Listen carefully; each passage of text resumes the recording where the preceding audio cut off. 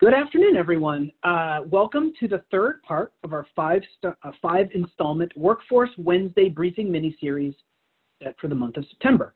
I'm Dan Brissett, the Executive Director of the Environmental and Energy Study Institute. Today, our panel will discuss energy transitions in coal country. We've also already covered preparing high schoolers for green careers, and last week, a new spin on conservation course. For those of you who were with us last week, you might remember that one of our panelists, Chaz Robles, Director of Conservation Legacy's Ancestral Lands Program, was hit with a power outage in the middle of his remarks. He has agreed to let us post a recording of his presentation on our briefing page, so be sure to check that out. His work in New Mexico is a great example of the latest successful and community-based evolution of a decades-old conservation core model. If you need to catch up, or if you would like to learn more about the wide range of climate, clean energy, and environmental topics we cover, take a moment to visit us online at www.eesi.org. The best way to stay up to date on briefings is, of course, to sign up for our bi-weekly Climate Change Solutions newsletter. Again this week, we have an impressive four-person lineup, and we have a special guest. It is my privilege to introduce United States Senator Tammy Duckworth of Illinois, who is joining us today via video recording and has prioritized finding a path toward a just transition to a decarbonized clean energy economy.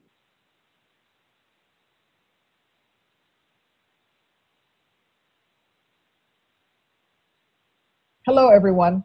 I'm sorry I couldn't be with you today, but I'm grateful for the chance to speak to you about this critical issue, even if it's from afar. As some of you may know, I am a member of the Democrats' Special Committee on the Climate Crisis, where we're working to overcome a total rejection of climate science by Donald Trump and many members of his party. We believe we have to do this work, regardless of who is in the White House and who controls the Senate, because families, communities, and the planet cannot afford to wait. And key to addressing climate change is ensuring that every community feels whole as we transition to newer, cleaner energy sources. I hear often from coal families, for instance, whose parents and grandparents powered our nation's rise, who worked in a hole in the ground to provide the energy that we needed, and who have seen over a dozen coal companies go bankrupt since 2017 alone. They often feel targeted by well-intentioned rhetoric aimed at addressing climate change, but they're struggling to see themselves in the future of some policymakers' vision. We simply cannot allow that to be the case. A truly just environmental policy provides equality for all and lifts up communities in every corner, every mile of our country, including in coal country. That's why I am proud to be leading the Marshall Plan for Coal Country Act. This bill would enhance funding for research and investment in clean coal technology, like carbon capture sequestration, and it would reestablish tax credits aimed at spurring new energy development. But more than that, it would provide support for small businesses, entrepreneurs, and families in coal country to establish thriving local communities. My bill would help coal retirees safeguard their pensions when a mine closes down and would guarantee health care for workers affected by that closure. It would incentivize home ownership in these communities, and it would provide government support in attracting new businesses into the community. That's why I think it is so important to introduce this Marshall Plan, and I know together we can make it happen. Thank you for letting me be here today, and it's such a pleasure and such an honor to be able to speak with you. Thank you. Great. Well, thank you very, very much for joining us today, Senator Duckworth. Of course, we wish you could be with us in person as well, but on behalf of everyone at EESI and in our audience today, thank you for your leadership on the issues we are about to discuss. I'm very happy to let Senator Duckworth's introduction stand on its own. I'm not sure there's anything I can add to her words, but I do have a related update to announce, so I'll take a moment to do that. Just yesterday, we posted a bonus workforce briefing for next Friday, September 25th, titled Achieving an Equitable Future, the National Economic Transition Platform for Coal Communities. We are partnering with the Just Transition Fund to continue to explore issues facing coal communities and the solutions that are making a positive difference against the backdrop of a rapidly evolving energy sector. This briefing will focus on the National Economic Transition Platform that the Just Transition Fund released over the summer. You can RSVP for this bonus briefing by visiting us online at www.eesi.org. And watch your inboxes for email reminders and updates, including links to register for the next 2 regular installments of Workforce Wednesdays: Growing Green Industry and Innovation, Mass Timber, and Low Carbon Small Business and Post-COVID Recovery. One last bit of logistics before we turn to our panel. After our final panelist, we will have time for questions from our online audience.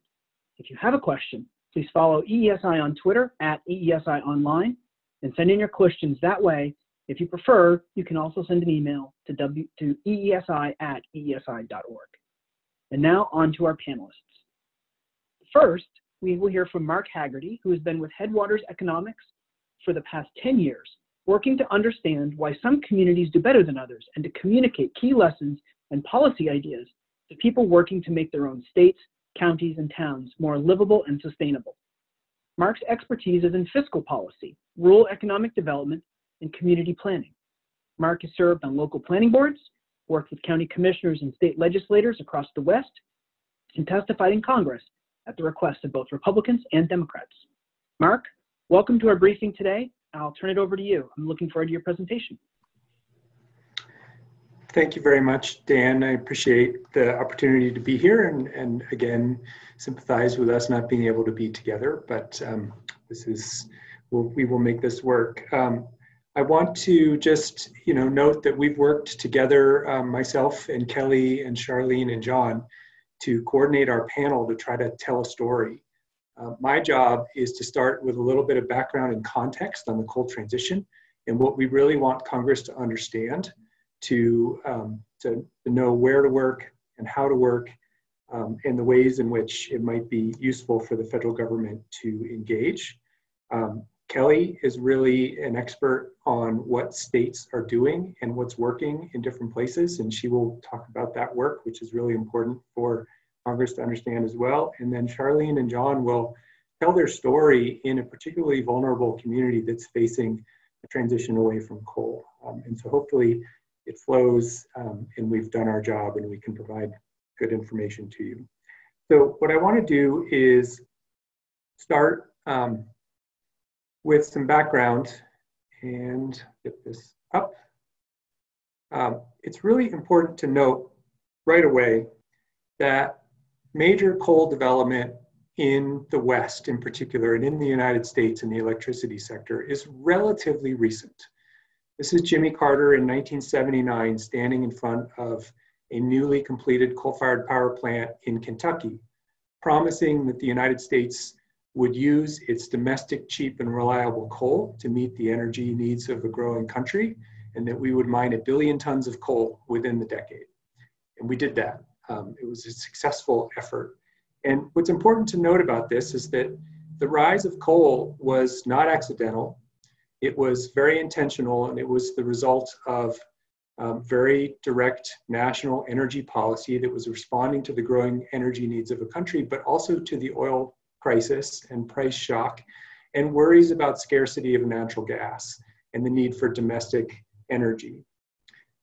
The national policy direction really provided the impetus behind some pretty significant regional coordination and planning to build the infrastructure, the coal-fired power plants, the transmission lines, and the mining capacity and the railroads to extract and exploit the resources that largely were located in rural places and deliver them to the growing urban markets, both on the West Coast and across the country.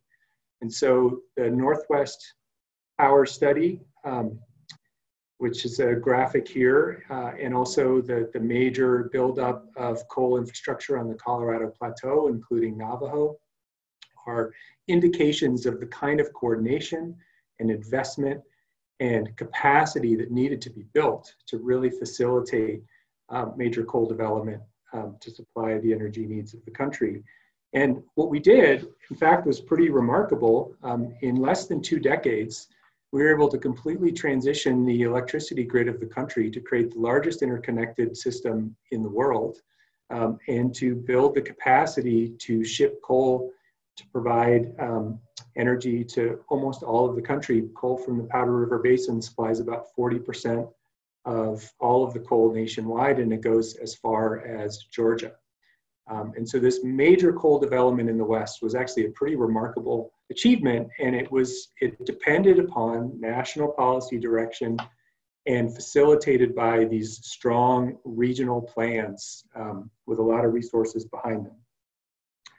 It is indicative that we can do major coordinated planning. And so it's important to remember as we're now approaching the end of life in coal that we've done this before, that we have the capacity to do this, to basically create a major transition. It's also important to note that even this was a major transition, and the rise of coal in the West was responsible for the loss of 100,000 coal mining jobs across Appalachia and the Midwest at the same time.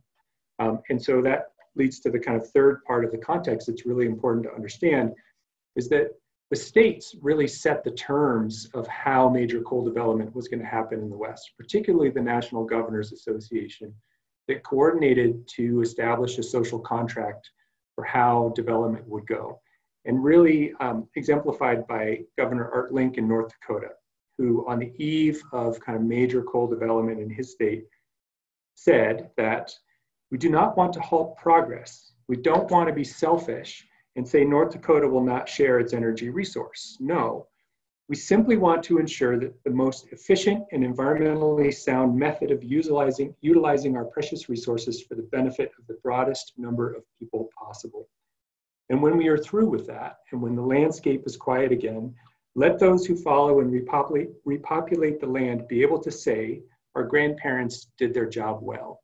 And only if we can say that will we be worthy of the rich heritage of our land and resources. And so the Western states worked together to impose high severance taxes. They established permanent funds to ensure a legacy from coal development. They implemented strong bonding and reclamation requirements. And there was a really important role for labor in securing high wages and benefits from this work. And it lifted a lot of workers into the middle class during this period. I like Art Link's quote because it actually is important for a number of reasons. It's not anti-coal. It's also not pro-coal. It's about geography. It's about the relationship between the remote peripheral resource regions and the growing urban centers. And it's about policy. It's about the choices that we make when we choose to develop our resources. And it's a useful framework for assessing where we are now. What do we have going into this next transition? So I want to just note 3 lessons and then describe some policy outcomes that might flow from that. The first one is that social contract has been broken in a lot of meaningful ways. Starting in the early 1990s, the West was a leader in energy deregulation, which shifted the responsibility for planning and regulating the energy transition from states to private actors, and had some pretty meaningful consequences. So for example, the Colstrip Power Plant in eastern Montana has 4 generating units. It was built by the Montana Power Company, a state regulated utility. When energy deregulation happened in Montana, that asset was sold and is now owned by 7 different owners. And the policy environment around transition is completely fragmented. And so the community has very little standing or really understanding of where to engage and how to meaningfully engage to benefit those workers in the community during the transition. So we've had a retreat from the kind of policy and regulatory consensus that built coal in the 70s. We've also had a pretty major structural change in the way the economy works and returns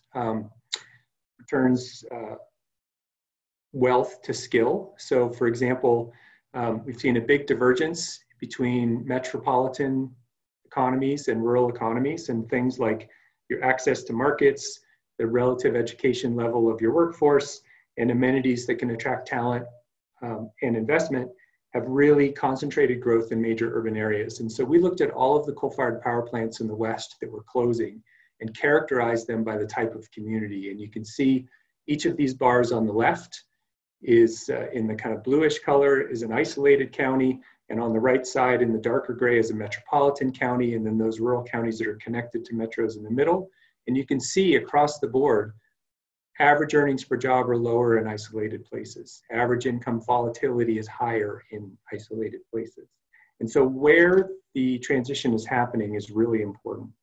And so, for example, this is the EDA Denver region, all of the counties in the 10-state region. 50% of all new jobs that have been created since 2007 have been located in just 2 metropolitan areas. And 46% of all the rural areas have lost more jobs than they have added. So we're seeing this big divergence. So the geography of the energy transition matters a lot. And then finally, we've had a tax revolt. So one of the big challenges for these communities is that the revenue from coal, both from federal revenue sharing from royalties, from severance and property taxes at the local level, can really distort the local economy. Communities can provide high quality services with that revenue without having to tax their own local citizens. They can become very dependent on it. And then we had a strong tax revolt across the West, which imposed severe limitations on the autonomy of local governments to manage volatile revenue and to raise taxes as some of that coal revenue goes away. So we've ossified this dependence.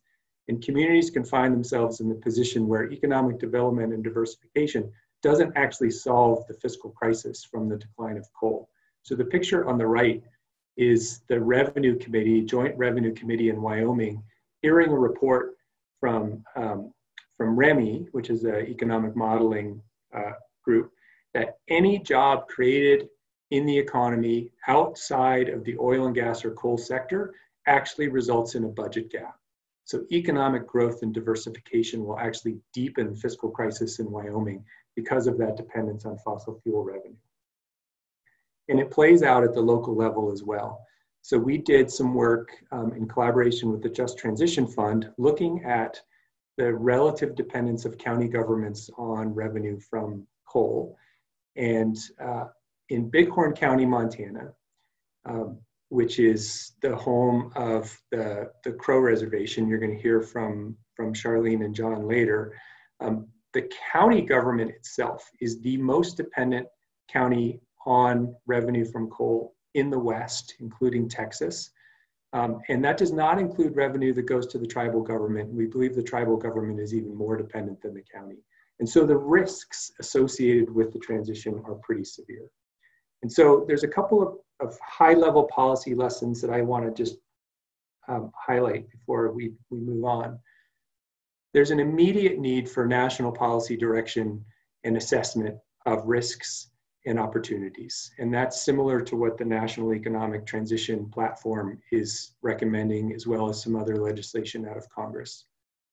We also think that there's a necessity to create a new federal corporation that can finance with predictable and lasting revenue the needs of transition. And so one way to do that is to take what now is an annual revenue distribution from royalties from coal and other fossil fuels, and instead invest it in a permanent fund. That permanent fund becomes the dedicated financing source by which we can do direct assistance to states and local governments to help them with their transition priorities. And finally, there's a need to address equity outcomes and forward-looking planning at the local level so that the priorities are locally identified, but they are supported with capacity and funding from the federal and state level down. And a lot of that local equity work really needs to happen in some building blocks.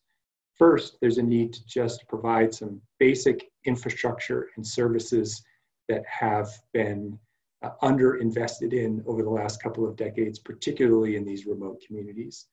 There's a need to develop a workforce to actually build and maintain, sustain those services and infrastructure over time.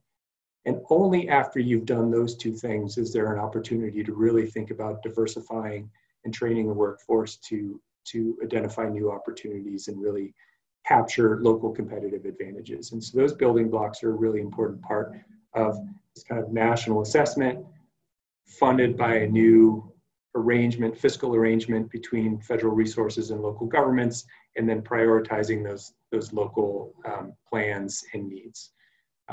So I will end there, and I will look forward to my colleagues' presentations and questions at the end. Thank you. Great. Thank you, Mark. It was a great presentation, very interesting.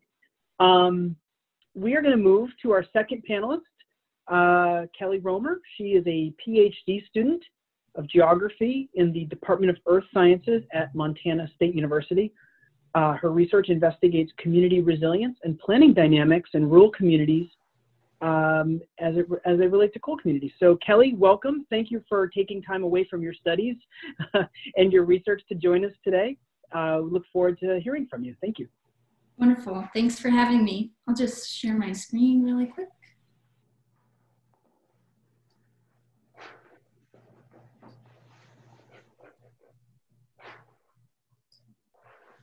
All right. Can you guys see that? Yes. Perfect.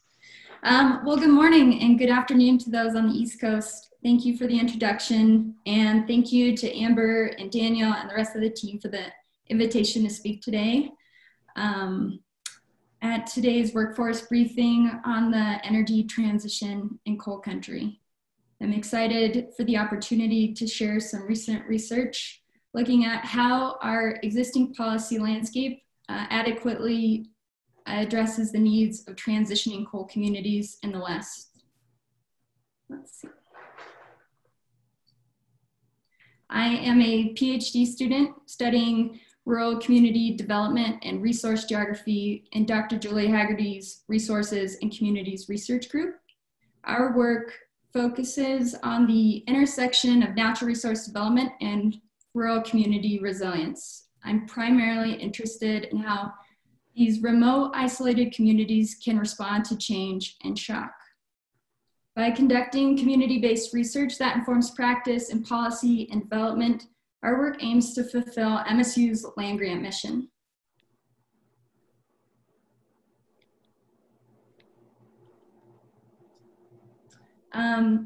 I'm hoping to build on Mark's context and about the history of the West regional approach to coal development, as well as the implications of the changing economy and the implications for different economic geographies. There'll only be a little bit of overlap, I promise. And I will focus on 3 points.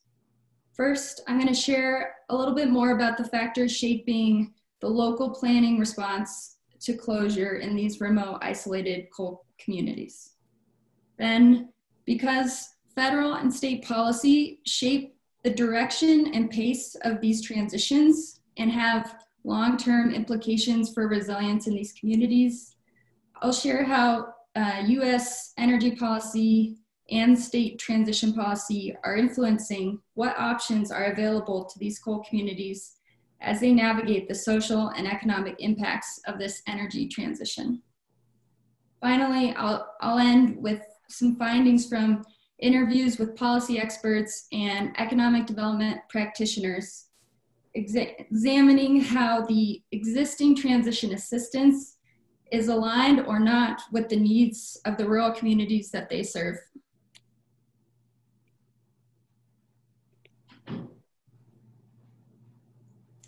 So Mark touched on this, but these coal plant and mine closures will have acute impacts on these remote, isolated communities. Compared to the metropolitan or their connected counterparts, they are significantly more vulnerable to this loss.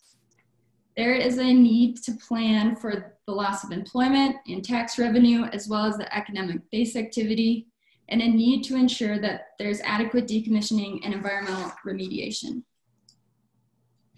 Mark also touched on the complex ownership regime. So transitioning coal communities confront a complex ownership regime that challenges their ability to plan for transition.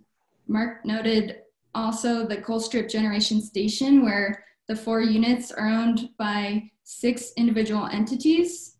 And just to elaborate, that these owners span across 3 states, are governed by different regulatory processes and portfolio standards.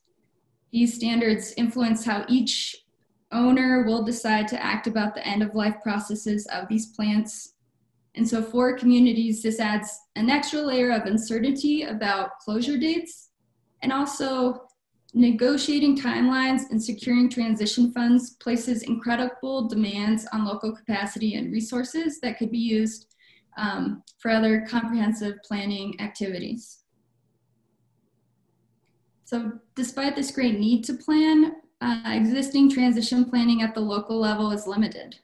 The strength of strategies employed is dependent on the resources and capacity that already exist in each community.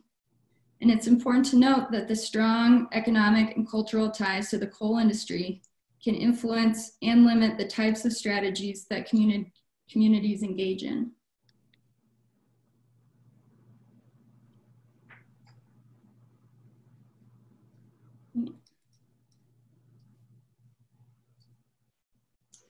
The West's remote, isolated communities will need assistance that provides support in mitigating the economic and fiscal impacts that Mark outlined, as well as support in negotiating these closure dates and securing transition funds. They will also need early and long-term assistance for both community planning and assistance for dislocated workers. And so the question I asked is, how does existing federal energy and the state policy address these needs?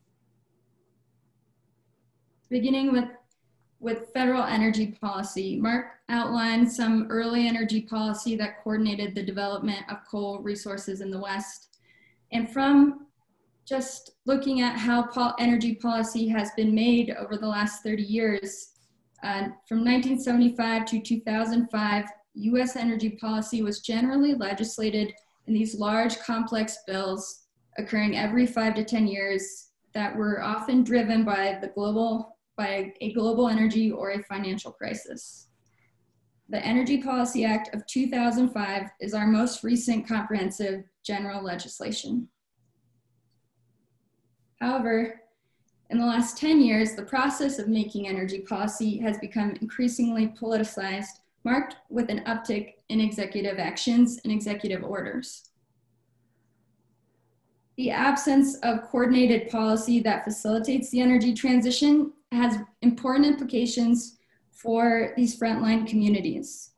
The unstable and rapidly changing policy sends conflicting messages and exacerbates uncertainty about the transition. It also puts all of the responsibility of planning or deciding to plan on communities who, as one economic development practitioner put it, are hesitant to plan at all for fear of, quote, turning their back on a powerful industry that has supported them for so long, end quote.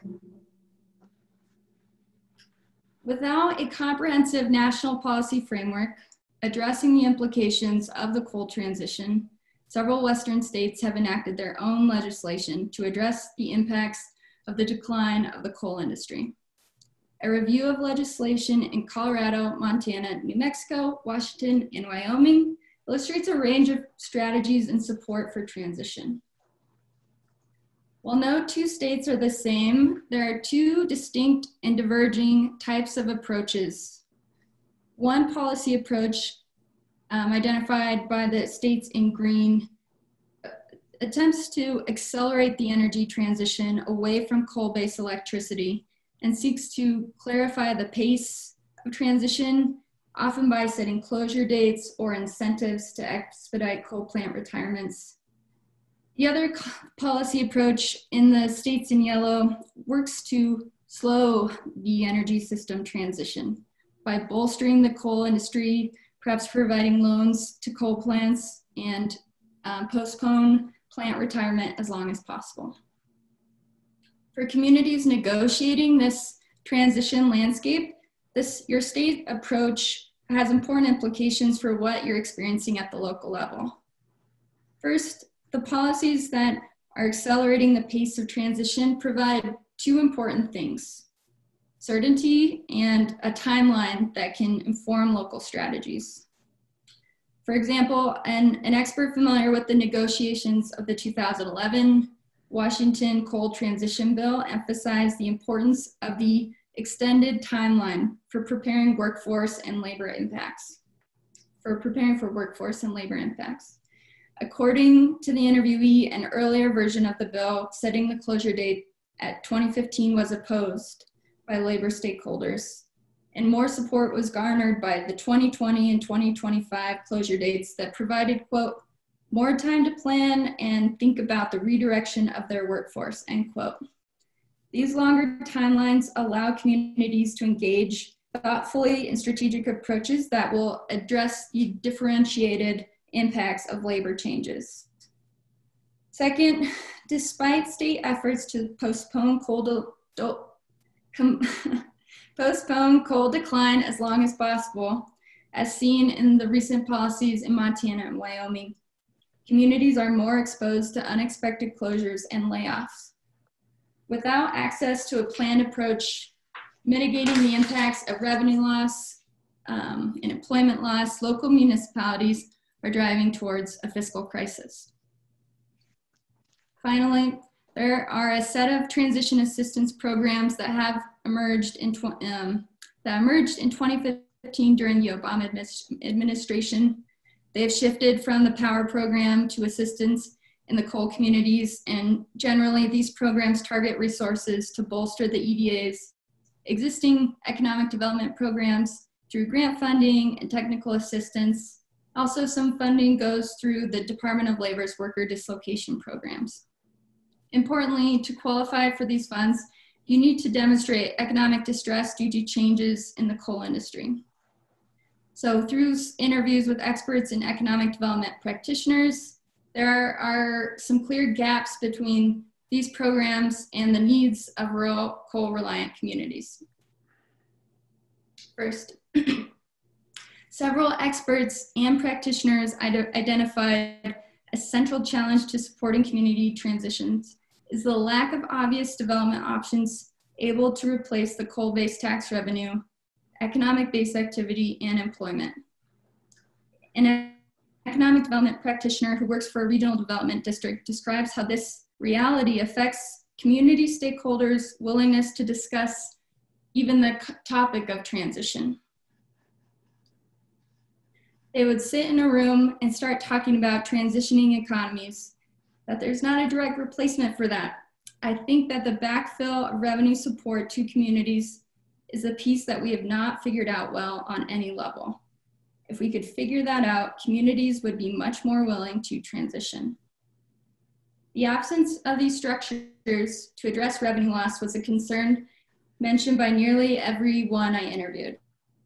In addition, interviewees expressed fear of the loss of the services and institutions that may come with the closure of a coal mine or plant. Previous studies examining economic transitions in resource-dependent places emphasize the importance of economic diversification and planning before the decline occurs. In addition to proactive planning, transition strategies need to mitigate the immediate impacts and provide long-term support. Interviews demonstrate that the timelines of federal transition assistance are incongruent with the needs of the impacted communities. Federal and state resources for communities are often not available until formal announcements of closure or demonstrated layoffs. Instead, these resources operate as emergency assistance, and practitioners are concerned that by the time communities are able to access these resources, it may be too late. Economic and community practitioners also emphasize that projects linked to long-term solutions will take time, and it's important to understand that, quote, you're not going to come in with a 3-year grant and save the community, end quote. As many of these grants operate on short-term funding cycles, practitioners are asking for support that can be linked to long-term economic development goals. ATAC's policy experts are also calling for larger investments and greater external support for impacted communities and workers than existing programs like the ACC provide.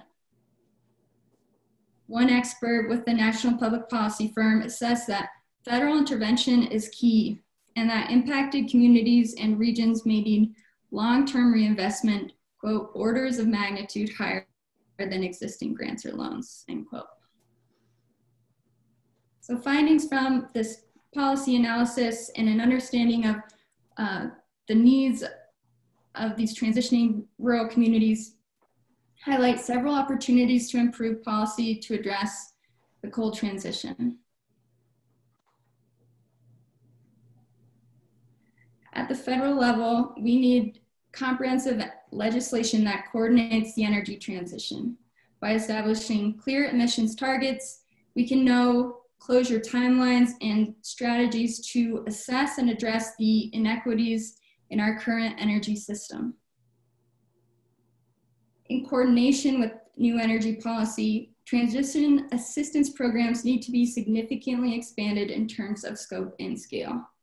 This could be done by establishing an independent entity that ensures the coordination and funding in the areas of job losses, critical location infrastructure, and equitable access to economic opportunities. Policy experts are also calling for long-term predictable funding for assistance programs and significant reinvestment in our most vulnerable impacted communities, workers, and regions. Finally, more flexibility is needed in how grant programs can be assessed to better meet the needs of vulnerable workers and communities.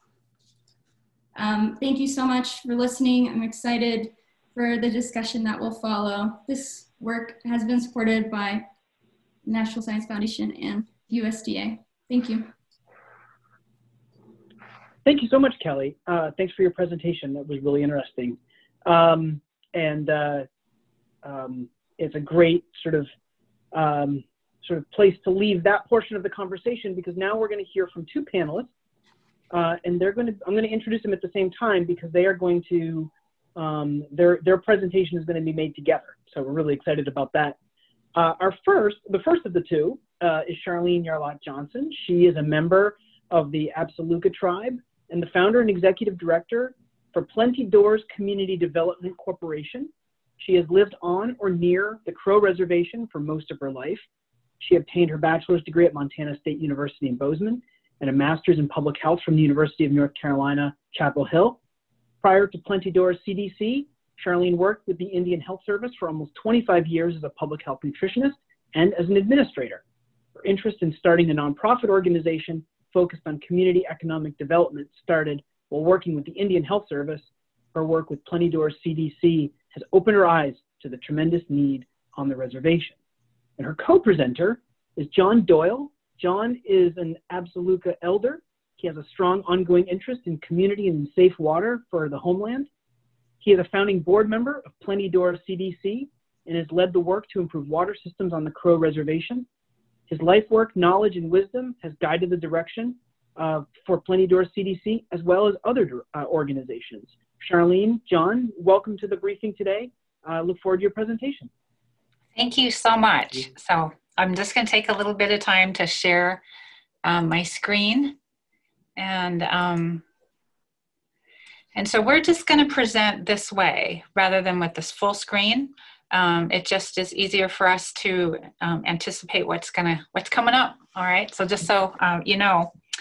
All right. Well, let's go ahead and get started. And so the Crow Reservation is located in southeastern Montana, and it is home to the Apsáalooke Nation. The Crow Nation has over 14,000 members, with approximately 7,000 that live on the reservation. The Crow tribe has been dependent on coal for 45 years.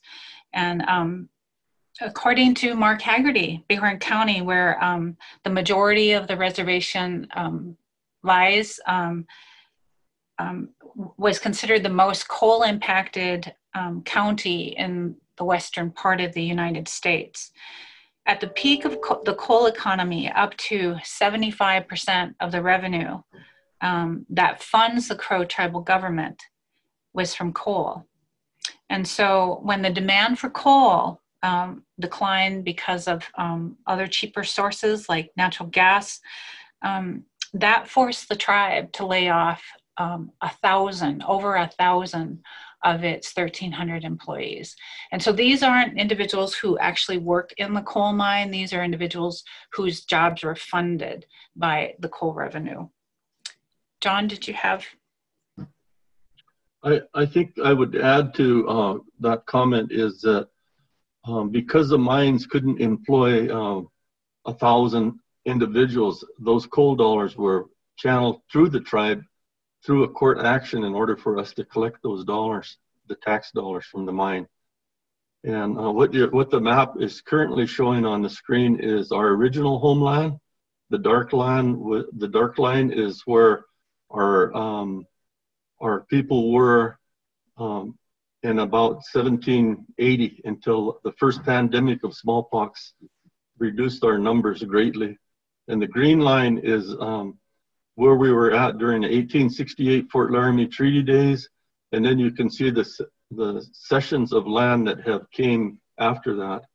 And, you know, the big mines that we're talking about were within our territory.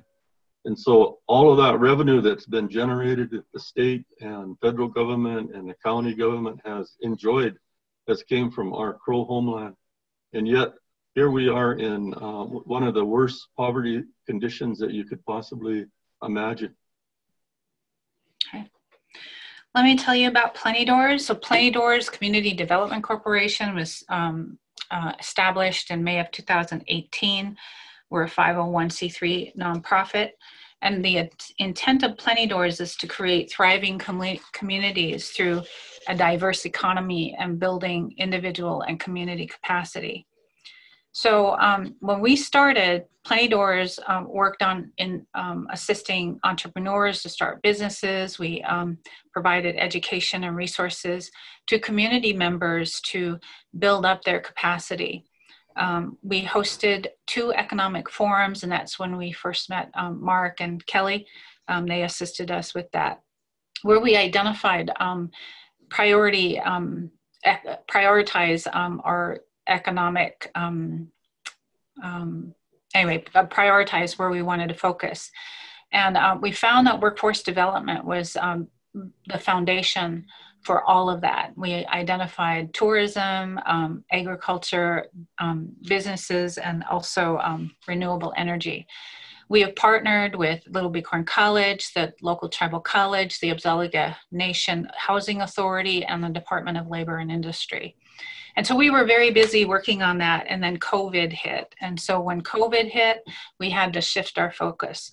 And so remember, as I think it was Kelli who said, the capacity of our community. So we jumped right in and we changed our focus to helping with the local response. So we, Plenty Doors currently serves on the incident command team, and we represent other nonprofits on this team. We started a local network of nonprofits to ensure that we're responding in an effective way. Because there were already 2 food pantries that are located on or near the reservation, we primarily focused on providing cleaning supplies and PPE. But we also identified gaps where we could help, like we purchased shelf-stable food. We purchased water when we didn't have water in Crow Agency or in Wyola, and that's an ongoing problem that John can probably talk about, that we'll talk about later. We also provided fuel for the food pantries and hunters so that hunters could buy gas when they went hunting. We also set up an account at the local butcher so hunters could come back, bring their game, and they could be processed and the meat could be donated. We became a clearinghouse for purchased and donated PPE, dog food, and diapers. We continue to provide the cleaning supplies. We provide them to families, to other nonprofits, to communities, and we also provide them to the tribal ICP. Another thing that we did because of COVID is that we also contributed to phase 2 of the Wyola lift station repair. So the Wyola lift station was not working, so we had raw sewage that was pouring out into a ditch, and this had been happening for a couple years.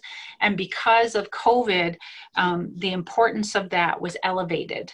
And so that we were able to have partners. We were one of 4 entities that contributed money for the temporary repair of that lift station. And so they're still planning on the permanent repair. We also participated in the newly formed Water, Sanitation, and Hygiene Task Force, and this was formed in response to COVID.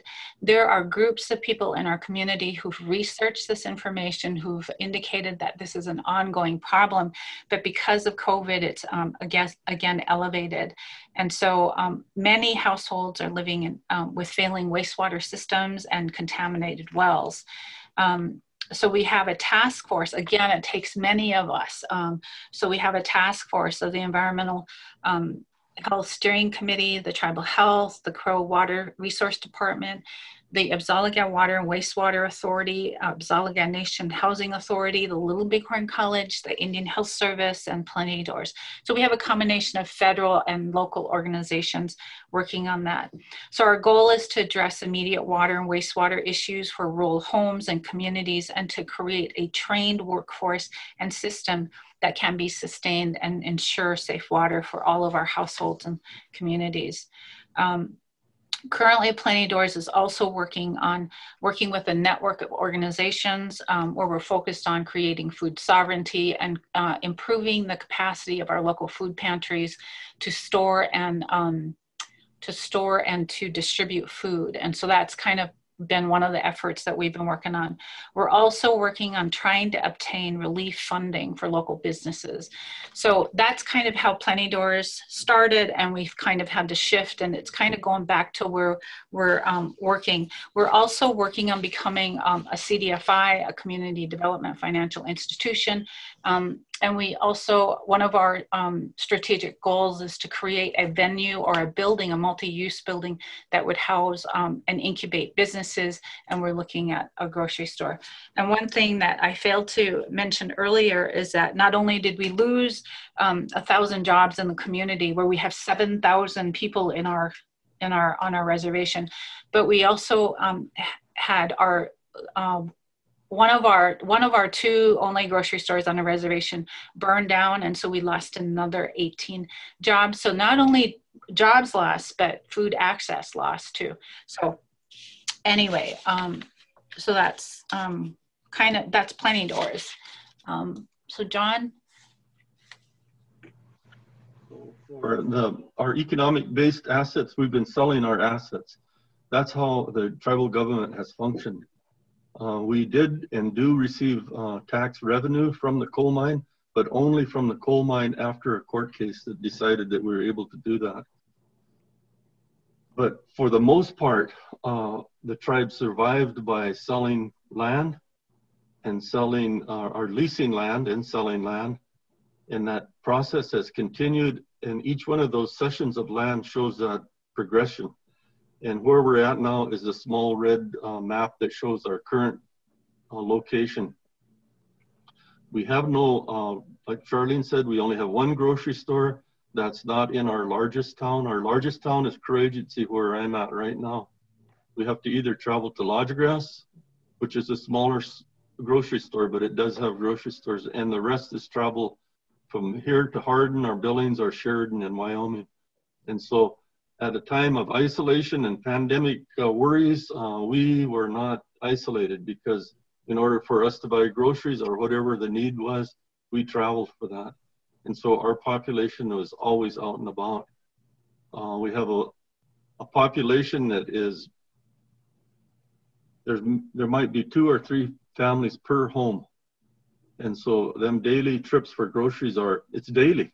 You know, if you have 15 to 20 people living in a home, which we do have, then you can see how stressed we become in that environment that we're in.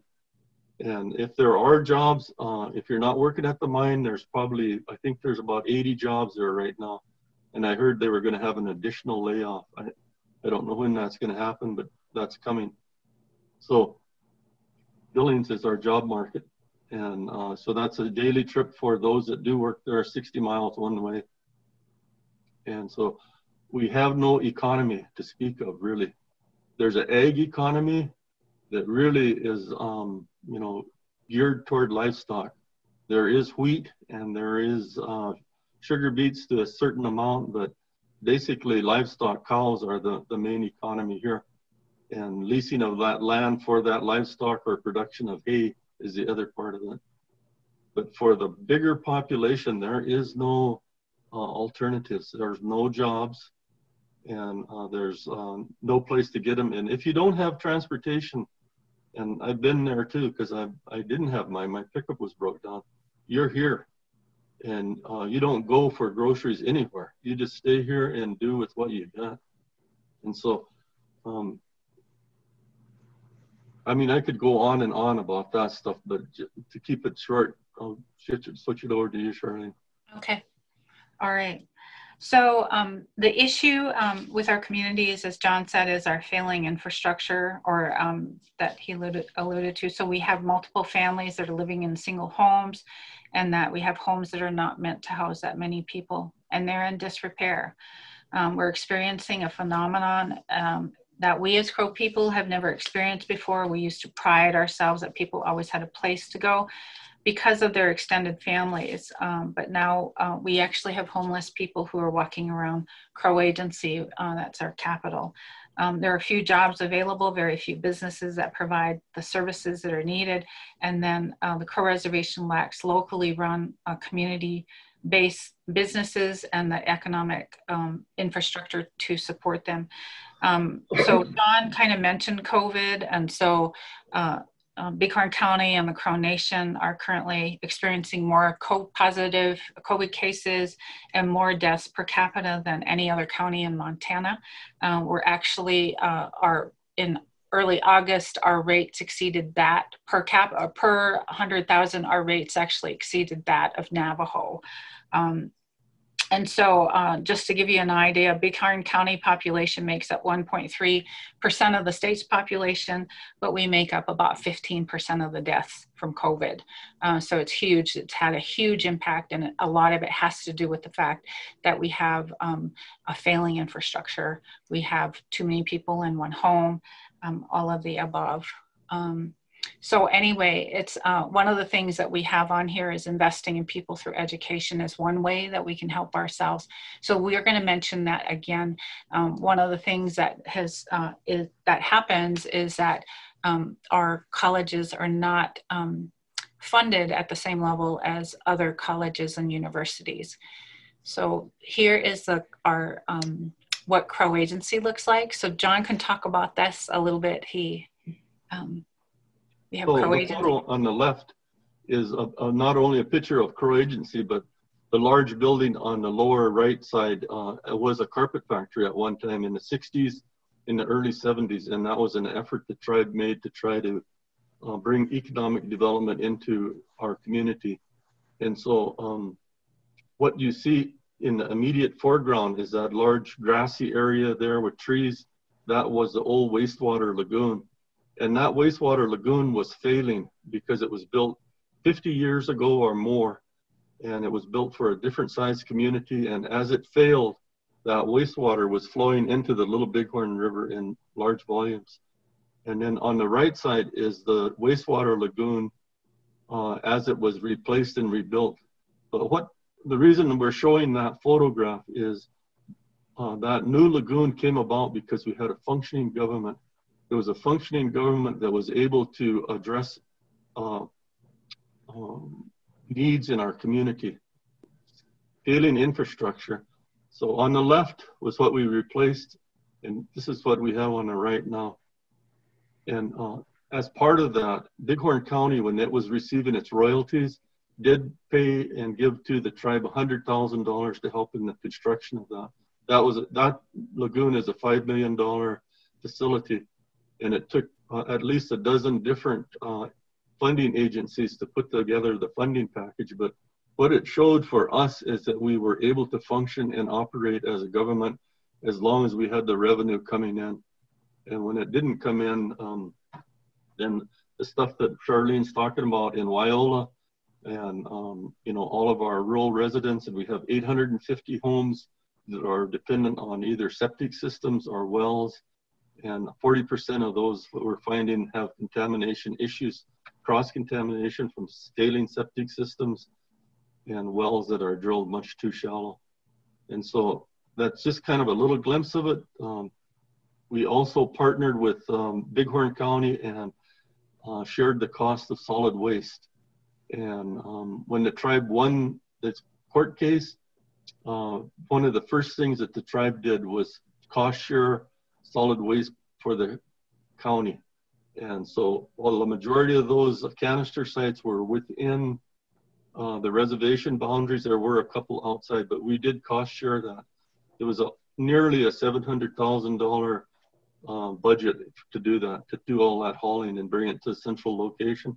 Now that the funding is no longer available in there, the county, because the tribe was not contributing, the county cut the garbage service off, and each of our communities now have massive amounts of solid waste piling and burning daily almost.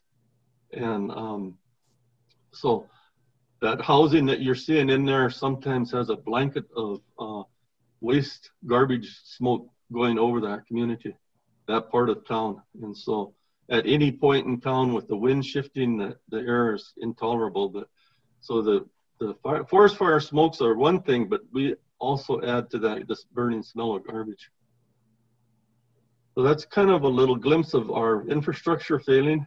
There's much more, of course. And when I say community, we're speaking about our current reservation. It's probably 100 miles wide and 80 miles deep. And so Pryor, which is 75 miles east of us or west of us, that's our community too, you know. So we don't leave any of the communities out. We don't say that Crow Agency is the central focus and the effort. It's all of the communities. Absolutely. The slide is just to kind of show you what we did with COVID. We actually, at the beginning, were making masks. The college partnered with us and their staff made masks. And then we have an individual here who was making hand sanitizer because that was when we had a shortage. But we delivered cleaning supplies and other supplies to every single community, every single district. We also, this is where when Crow Agency actually did not have water, we provided water to the community. And so anyway, that's just some pictures there.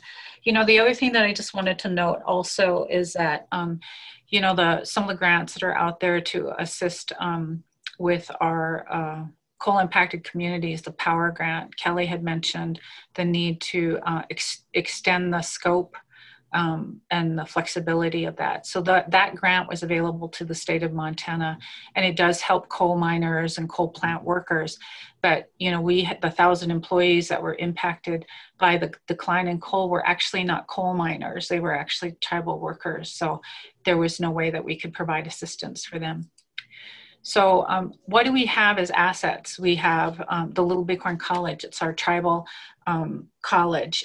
They offer 11 two-year associate degree programs, and they have 8 one-year certificate programs. They've graduated since the beginning, since it's been established. They've graduated over 1,000 students, and the CDL program, which is the only trades program that they have, has graduated almost 40 students. This is Little Bighorn College. It's for the students here at LBHC, but it is also for the community. It's used by the community members for reading materials, but also computer access for those that don't have computers. But also a part of this building, which makes it one of our more valuable buildings, is our tribal archives is in there, and our history is in there. And for our young people in a changing time, that resource is so valuable to us and to our current generation, but for generations ahead, we can see the need to grow that archives more. So as I mentioned before, our workforce training program at the college, it's currently consists of the CDL. And with the work that we've done with Plenty Doors, we've brought key partners together, and we've identified areas that we need to work on to build the capacity of our community and our individuals. And so again, there's a housing issue, there's water issues. And so the college has been wonderful. They've partnered with the housing authority. We've kind of been in there wherever we can help. But to create programs like plumbing, for electrical, for carpentry, for HVAC. And so they're at the very beginning stages of that. And so they're partnering with MSU Northern, with the Department of Labor and Industry, just to create those apprenticeship programs. And we have a partner with the Department of Labor and Industry, and they're looking at ways that we can do the apprenticeship with the Housing Authority, and if we can provide some leeway to help us be successful. So anyway, that's something that we're also working on. Was there anything else you wanted to add to that, John? No. No, okay. All right, so lastly is what needs to happen. The one thing that we really want to advocate is for us to help ourselves, you need to allow us to help us invest in our future. So education systems like tribal colleges, and as I mentioned earlier, that equity in resources would be very, very helpful. Currently, tribal colleges receive just a fraction of what universities and other colleges receive. And so colleges create community jobs, and that allows our Apsáalooke people to invest in that education. It's important that we have sustainable revenue for our tribal colleges, and also to recognize that the role of nonprofits is important in identifying solutions and lightening the load, so to speak. And so that's something when COVID hit, we had all those nonprofits come together. And so they provided the food relief, or we provided the cleaning supplies. And we actually assisted the tribe a lot and filled in a lot of gaps when they weren't able to. And so it's important that there's other entities within the community that can strengthen that community, and to make those investments in those organizations is important. John, did you have anything else to add to that? No, I think that sums it up pretty good there. Okay, and with that, that concludes our presentation. If you have any questions at all, again, thank you for the opportunity for us to talk on behalf of our community. Thank you. Thank you. Thank you, Charlene, and thank you, John, for joining us today to tell the story of your community and help us understand a little bit about what life is like out there. And you mentioned that there was wildfire smoke. I can only imagine what it must be like out there. I know here in DC, we have a little bit of the haze. So I'm really sorry that you're also having to go through that as well, as along with everyone who might be watching us on the West Coast, who's even closer to the fires. We're definitely thinking about everybody out there. So but once again, thank you. We do have time for questions. And this is the point where I remind people that if you have questions, you can follow us on Twitter at ESI Online, or you can also send us an email, eesi@esi.org. And even though I forgot to remind people of that, we've actually been getting questions in, so thank you for that. This is also the time when I get to introduce my colleague, Amber Tutteroff. She is going to kick off our Q&A session. So Amber, I'll turn it over to you, and look forward to the discussion. Thanks very much, Dan, and thank you to our amazing speakers. I learned so much, and I'm just so grateful that this work is being done. So first question, what do you want people to know about coal communities that they wouldn't know otherwise, or common misconceptions that you would want to correct?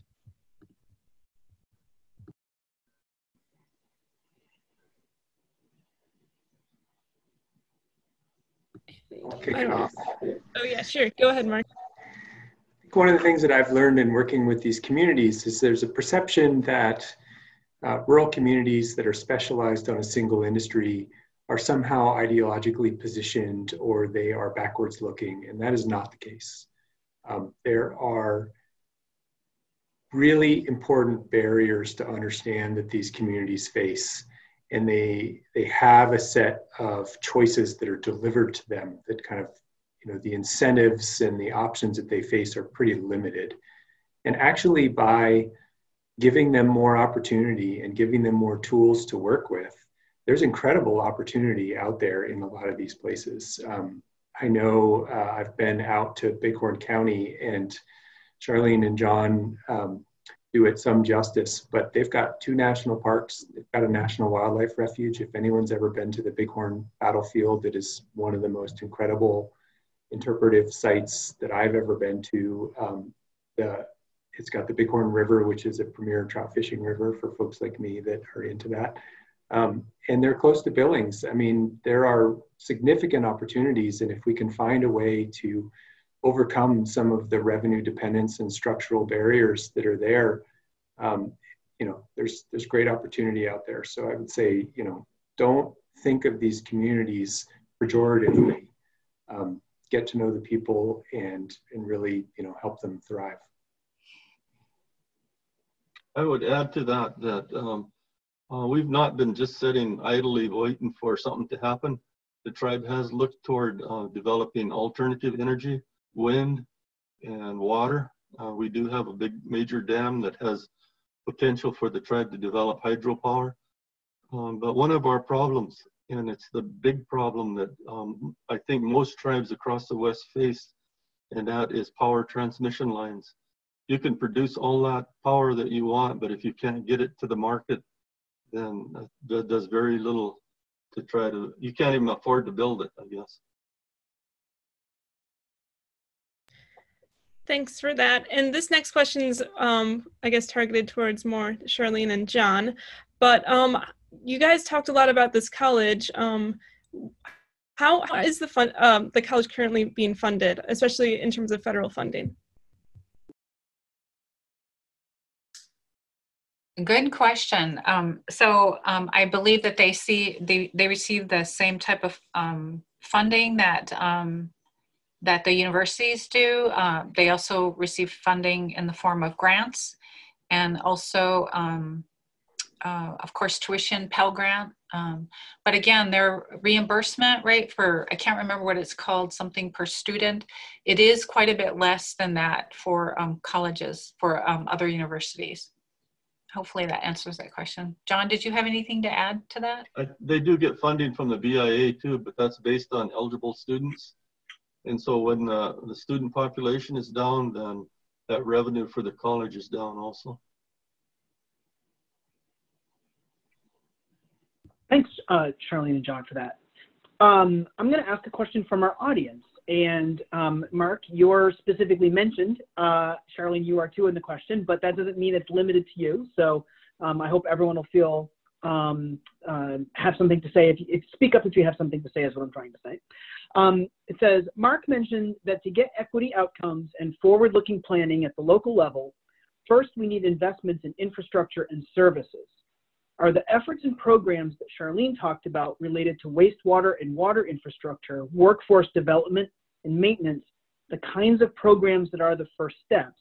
And the second part of the question is, what are the infrastructure elements and services that ought to be addressed first to help communities like the ones you've talked about today? So maybe Mark, we'll start with you, and then Charlene, maybe we'll go to you, and then I'm very eager to hear what John and Kelli have to say as well. Yeah, I mean, one of the things that is consistent across a lot of rural places, and I think is very acute in Bighorn County and on the Crow Reservation, is that there's been a kind of systemic underinvestment in just basic services, right? In infrastructure, there's crumbling infrastructure out there. And the inability of a lot of rural places to just deliver basic services is not only an equity and human issue that needs to be addressed, but it is a major barrier to any further workforce development and economic opportunity. And so it's not rocket science. You're talking about, you know, clean water, sewer systems, waste management, roads, just pretty basic local government stuff.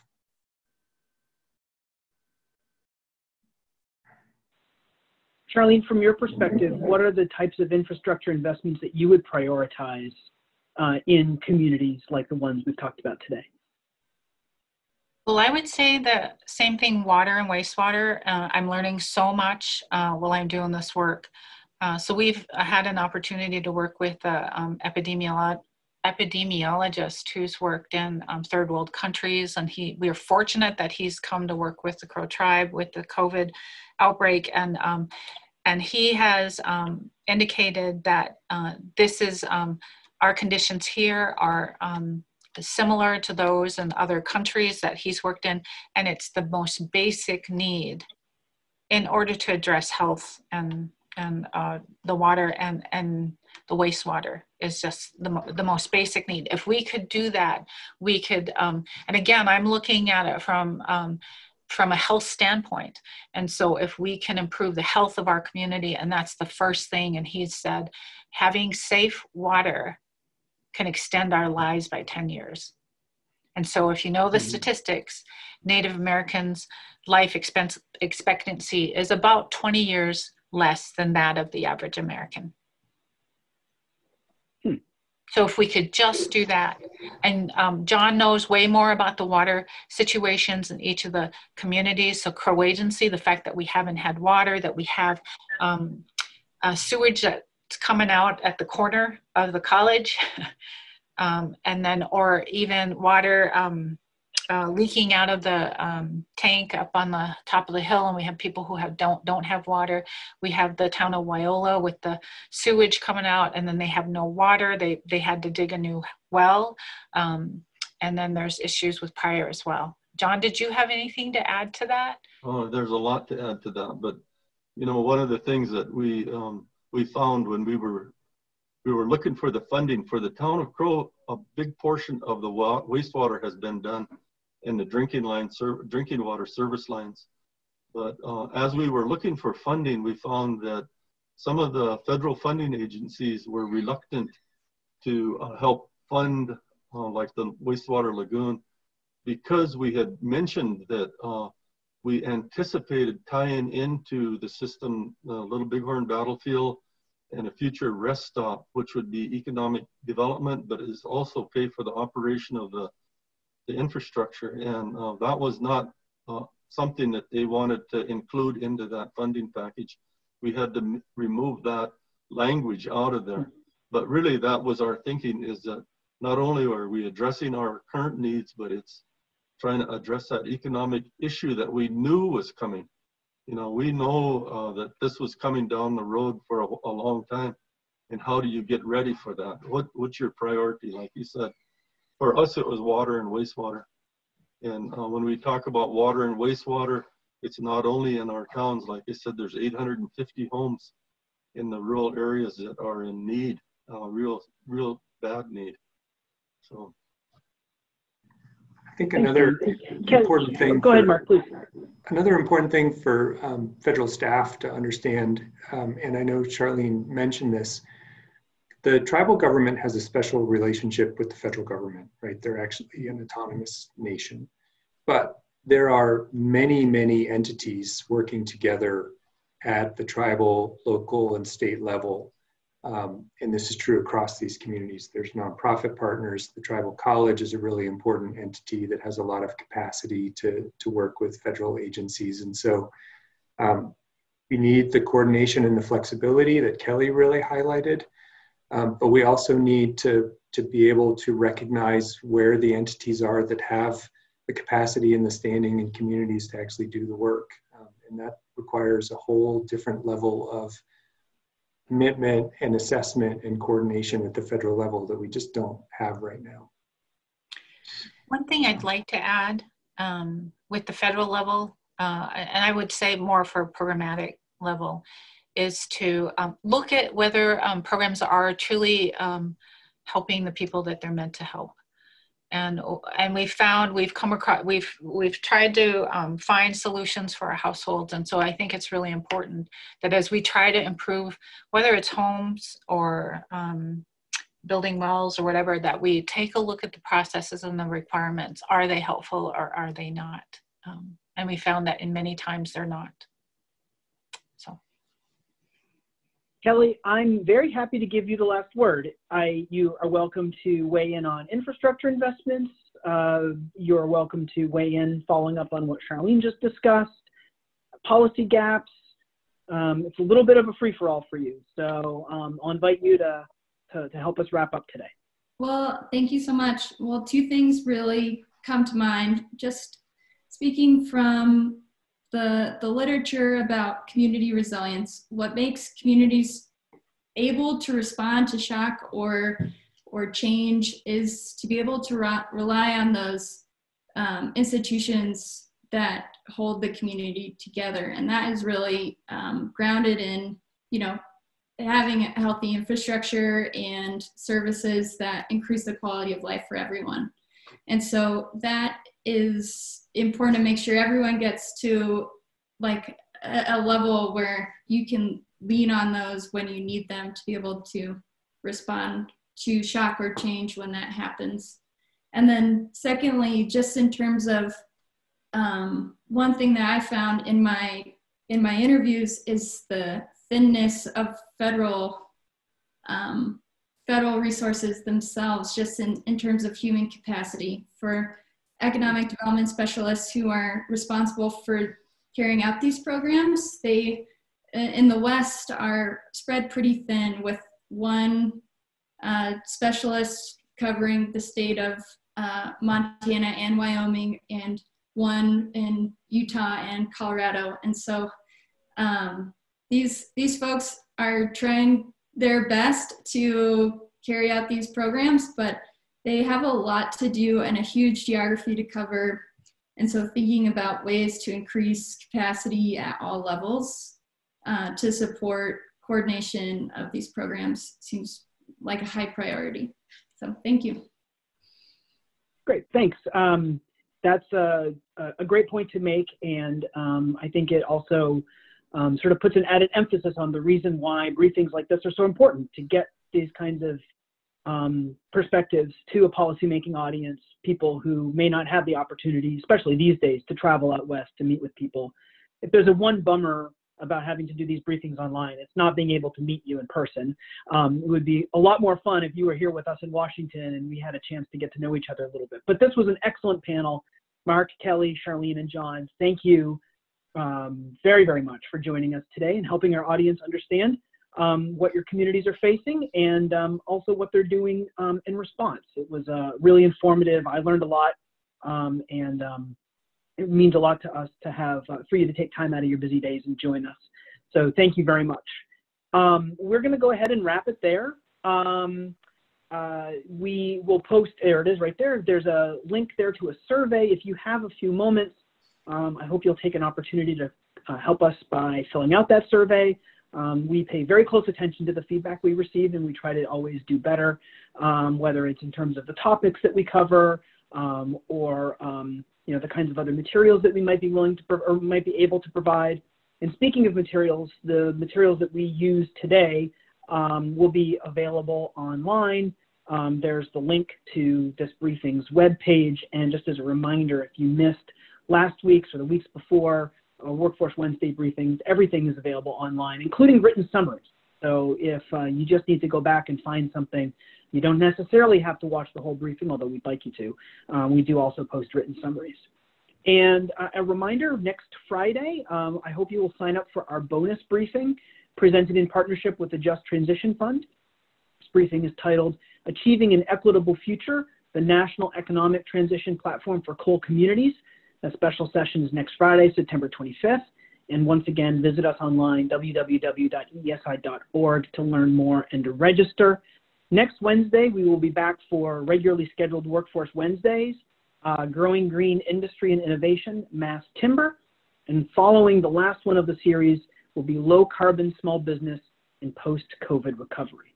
We'll go ahead and end it there. Thanks very much to Team ESI, especially Amber, the policy team, Omri and Dano, and our interns who are helping us with questions and note-taking and helping us behind the scenes, keeping everything running on time. So once again, Mark, Kelli, Charlene, and John, thank you so much for joining us today. We wish you the best and hope everyone has a great rest of your Wednesday afternoon. Thank you so much. Thank you. Thank you, Dan. Thank you.